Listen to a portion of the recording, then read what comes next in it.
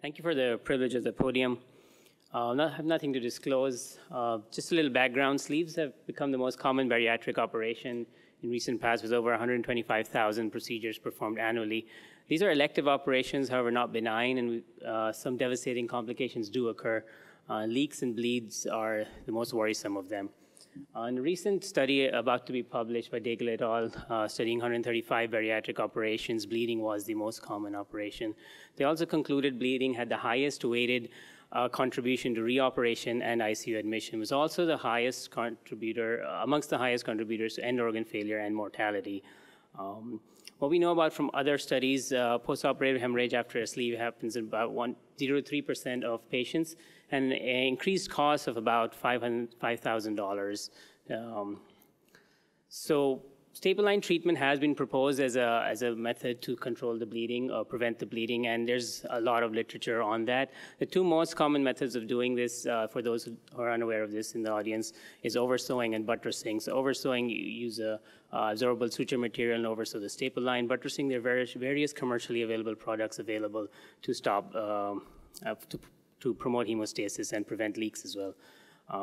Staple line reinforcement, widely studied, but we still don't know, does it help? Is it worth it? Is it worth the cost and time and effort? And which method and material works the best? So what we know from the background about incidence 0 to 3%, outcomes are bad after you have a bleed, how bad? And predictors and risk factors, not really well studied because it's low incidence, you really need to have large numbers to study that. And then the effect of staple line treatment is all over the place. So we are using a large national data set, wanted to determine the incidence, consequences, and factors associated with postoperative bleeding after sleeve gastrectomies. And we also wanted to compare the effect of various staple line treatment on it. We use the MBSAQIP database. For those who don't know about this database, it's a joint effort from the ASMBS and American College of Surgeons accreditation program. They came out with a participant user file in 2015. It has clinical variables, bariatric specific surgeries, and 30-day outcomes. It's HIPAA compliant. They just came out with it 2016 as well. We, however, use a 2015 file, which has 742 centers and 168,000 patients in it. We selected patients undergoing sleeves using the CPT codes, excluded extremes of ages and revisional procedures. We collected demographics and preoperative clinical variables that are in the MBSAQIP. That's a big strength of the data set. Intraoperative variables were also used, including bougie size and conversions and approaches. And we looked at various outcomes, including postoperative bleeding, but also complications, readmissions, and discharge, disposition, mortality. The staple line groups, we had 4 groups in our analysis. No treatment, that is, you staple off the sleeve, you don't do anything after that. Oversewing with a suture, and buttressing by a commercial material, and a combination of both buttressing and oversewing. Postoperative bleeding we defined as any hemorrhage that required a blood transfusion within 72 hours of the procedure or required a procedural intervention for bleeding, may that be operative intervention, endoscopy, or IR. Analysis is pretty straightforward. We compared factors associated with postoperative bleeding. Those are preoperative and intraoperative factors. We use univariate analysis and multivariate logistic regression. To look at the various staple line effects, we ran multiple models. We use the bond for any correction there as well. So what do we find? Patient population, first of all, 98,000 patients, so we have enough numbers to study this rare event. Mean age, 80% females, 75% white, very typical, and BMI is about 45, the mean BMI. Staple line treatment, if we look at that, it's about 23% had no treatment done. The most common was buttressing. This is surgeons at 742 centers across the country. 10% oversaw the staple line, where 13% did both. Postoperative bleeding, 623 patients had a bleeding event. 181, about 30% of those had needed a reoperation, and about 5% underwent endoscopy. Mean units, 2.6 units of blood was given. If you look at the various staple line effects, and this is just crude analysis, so 0.8% in the untreated group and 0.55% in the combination group. For those who did have bleeding, if you look at their outcomes, median length of stay was higher, 3 days versus 2 days. Discharge to facility also higher, 4% versus 0.5%.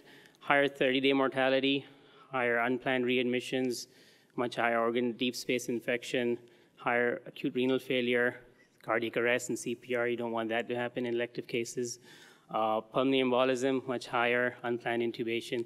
So almost every complication much higher if you had a bleed, 13.8 versus 1.3%. If you look at risk factors for patients who had bleeds in a multivariate analysis, preoperative factors included age. So the higher age, higher bleeding rates. Weight, increased weight has lower bleeding rate by a little bit. Hematocrit levels, higher hematocrit levels pre-op is less bleeding. And then GERD, renal insufficiency and hypertension, and if you're on therapeutic anticoagulation, was associated with higher bleeding rates. Looking at intraoperative variables and staple line effects, if you compare to no treatment, oversew, buttress, or combination, all three led to less bleeding postoperatively. And then if you had a concurrent procedure of liver biopsy, you're more likely to have a postoperative bleed. Conversions and placement of drain were also associated with bleeds.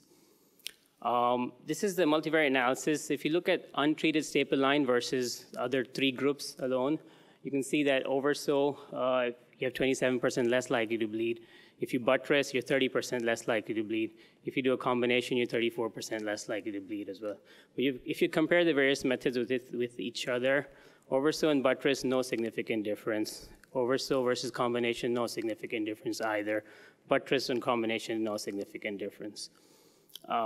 So in summary, postoperative bleeding about 0.6%, but devastating consequences. Increased almost every single complication available that we could study. Risk factors that increase bleeding include a history of renal insufficiency, GERD, hypertension, anticoagulation, concurrent liver biopsies. But those that decrease bleeding, younger patients, more weight, and very importantly, staple line treatment, and any single method, not a combination. We have some limitations of our study. Of course, it's a database study limited to vectors we have. It's always residual confounding of it there. Unfortunately, we cannot account for clustering by facility or surgeon preferences. Our definition of bleeds does not pick out non-clinical bleeds, so only if an intervention, including a transfusion, was done do we pick them up. And then we don't have details regarding the specific method of or technique used for staple line treatment. In conclusion, postoperative bleeding after a sleeve has dire consequences for both the patient and presumably healthcare costs as well. We have to prevent these, and you can recognize and optimize high-risk patients. We have identified some high-risk features. We can use those. But importantly, we can treat the staple line either by oversewing or buttressing in our study. Thank you very much.